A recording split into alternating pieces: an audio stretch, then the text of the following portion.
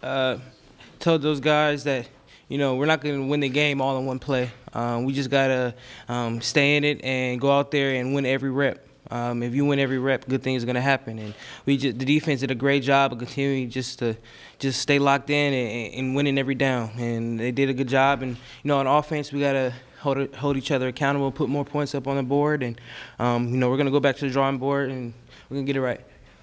What was it that stood out to you about the struggles on offense in that first half?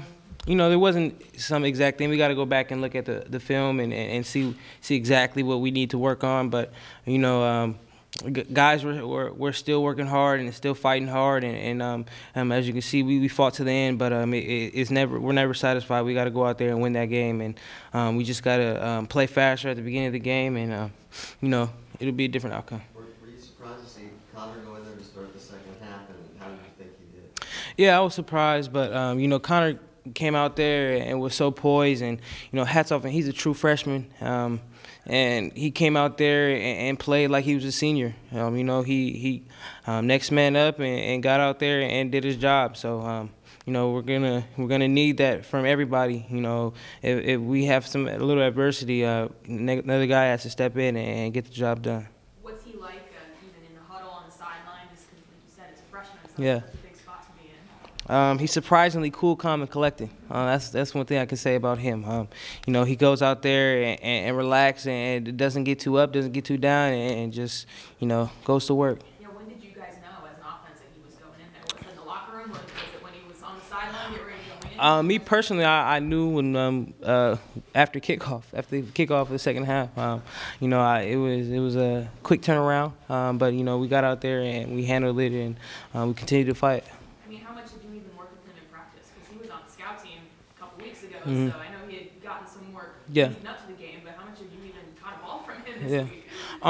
It was not very much, but he got a few reps in there, and he did a great job of getting a lot of mental reps and staying in it and understanding what the scheme was and what the game plan was for this week. So he did a good job of preparing, and he was ready to go.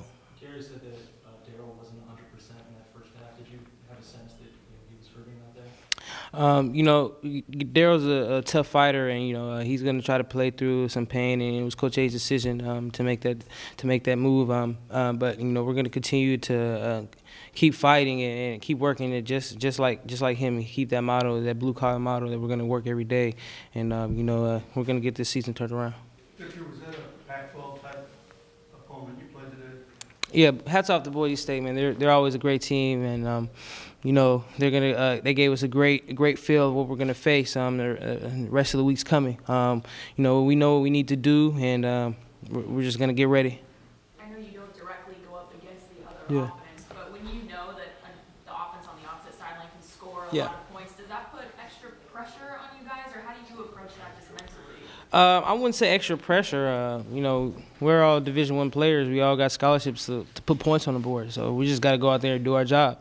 Next week we're gonna see what we got to do in film, just like everybody else in the country. We're gonna see what we have to do in film and what we need to adjust and what we need to continue to do, and get ready for the next week. This could have been a major step or something Yeah. for your state. Yeah. How disappointed are you? Do you look at this as a step back, or was there kind of a mixed bag?